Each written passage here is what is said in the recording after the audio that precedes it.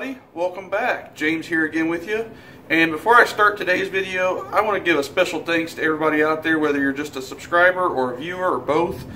We hit 14,000 subscribers on the channel here. So big special thanks to everybody. You know, I truly appreciate it. So let's dive into today's video. So today's video we're going to be covering a budget setup for a PCP that has pretty much all the bells and whistles that a higher end PCP has, and that is the UMAREX Gauntlet. Now I found this Gauntlet, I got mine on a super sale basically over the holidays, but regular price from where I got this at sportsmansguide.com. I'm going to put all the links in the video description, so check it out. The gun is right now for $243, I believe. If you're a member, I truly think you need to be a member. Sportsman's Guide, the regular price is $270, I think, but $243, you cannot beat it. Like I said, I got mine on a super sale over the holidays. I paid like $215 for it and free shipping and everything. The only thing I had to pay was sales tax. So anyway, you can get this Gauntlet for $243 as of today from Sportsman's Guide. I think they're out of stock right now, but you could pre-order it and still get it for that price. Still cheaper than the advertised $299 or right under $300. And I know some places are charging more. So why not? Why wait for a couple weeks and get it cheaper? So also, you're going to need an optic. This has no other type of mounting system or sighting system besides a Dovetail. You're going to need an optic, whether you want to do a red dot or something like that. Well, my setup here, this is a Pinty 4-16 by 40 scope with an adjustable objective lens.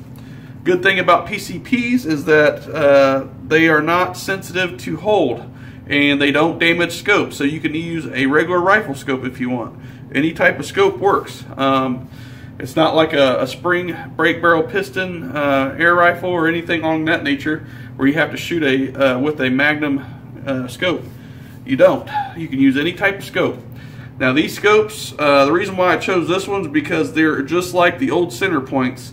I'm a huge fan of center point scopes, and they don't make them like they did a while back. They changed it over to a basically like a ballistic drop reticle for the high-powered caliber rifles and firearms.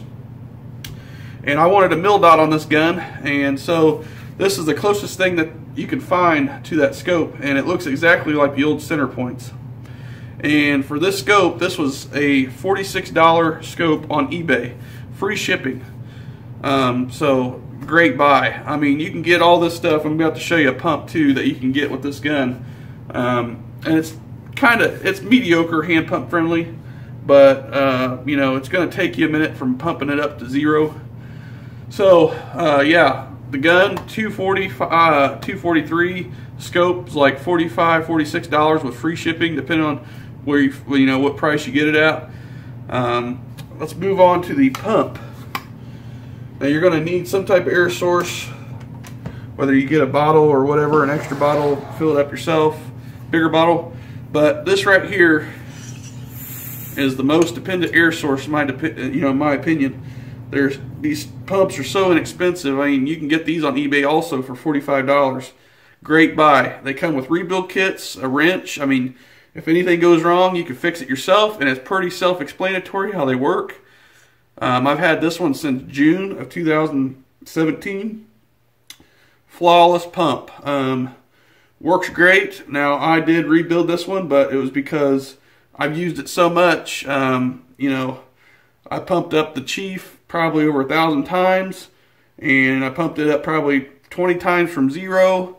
I pumped up a paintball bottle, a 62 cubic inch paintball bottle, which is 5 times more than the Gauntlet bottle, and I pumped the Gauntlet bottle up from 1,100 about 6 times now, and I pumped it up from zero once. So this pump is a champ, especially from, they claim, you know, Chinese. These things are awesome. You know, you're going to be spending a lot of money on a high-end pump if you go for USA made, but pretty much all of them are made in China now. So anyways, pump's $45. The scope is $45. which has a illuminated reticle, blue and green, I believe, if you wanted to do that, or you could choose different ones. But Pinty scope, so far, awesome scopes. I'm getting really good accuracy out of them. I mean, you probably guys see my last video with this gun at 45 yards. The H&N Baracuda Match are pretty much one ragged hole. I mean, basically just one ragged hole at 45 yards. And the rest of the pellets pretty much followed suit on the Crosman Premiers and the JSB 1589s. I mean, this scope is awesome for the price point. And it comes with the sunshade and everything. Everything you see here, the link will be in the description below.